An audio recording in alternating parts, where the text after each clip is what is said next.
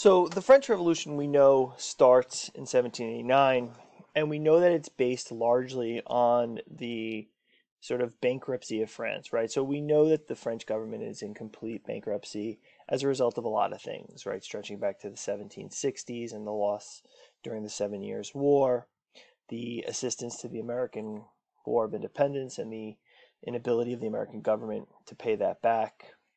But it's also part of this sort of really archaic ancien regime where you have the first and the second estate, right, the nobility and the clergy, who don't really pay much tax at all, and the third estate who is really bearing the burden of this, right? But what's interesting there is that the tax is not really equal based on for everybody, right? France is really just sort of this hodgepodge of different overlapping circles, right? So it's a Catholic dominated church, country with the Roman Catholic Church.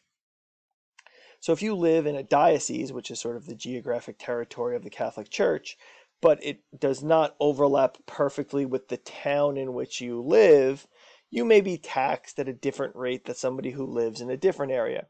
So it just creates a really archaic system where there's a lot of different variables to taxation, and it creates a situation that people are extremely disgruntled with. France is also really hurt by two bad harvests in the late 1780s, which again adds sort of insult to injury. All of this is in the backdrop of the Enlightenment, right? The Enlightenment era is sort of coursing its way through all of this, and you have young, wealthy merchants who are very wealthy and earning a lot of money, but they are just not able to become as wealthy as or get the privileges of the upper two estates. And that's really sort of troubling to them because, in a lot of ways, they could be wealthier than their counterparts. But because of how they are born, they don't see those benefits. So that's what really brings the French Revolution to begin. The other piece to that, and I'm going to pull up a map here, right? The other piece to that is that we need to remember that not all of France is experiencing this in the same way, right? So when the Estates General is called on May 5th, 1789, and those delegates come to Versailles, right? I mean, the process that begins is not equal, right? So by, let's say late 1789, there's a revolution that breaks out here in the area called the Vendée. Now, the Vendée was a very heavily Catholic, devoutly Catholic territory. So the changes that are brought about by on the Catholic Church by 1790 are really going to hurt the people here in the Vendée. And what happens is there's a small revolution that ultimately gets crushed. So when we get to the Reign of Terror in 1793-4, a lot of the people who are going to die are coming from the Vendée. But it's really in Paris where the revolution is taking on so much authority. And it's there that, the government is based, the Committee of Public Safety that is formed, it will be based. Now, as the Estates General turns into the National Assembly in June of 1789, and we have the publication of the Declaration of the Rights of Man and of Citizen, right? The government needs to fund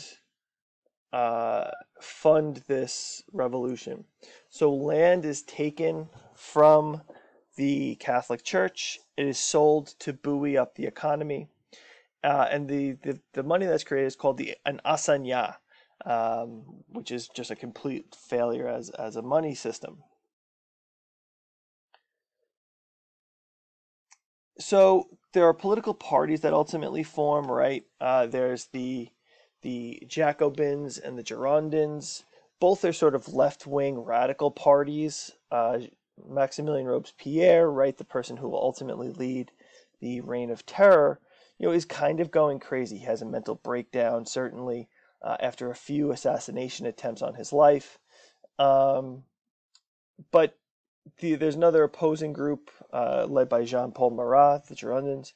Jean-Paul Marat was a disaffected journalist who had a publication called The Friend of the People, and he is, uh, he is sort of rallying support for the revolutionary cause, um, and he gets a lot of enemies. He's ultimately assassinated while he's in his bathtub.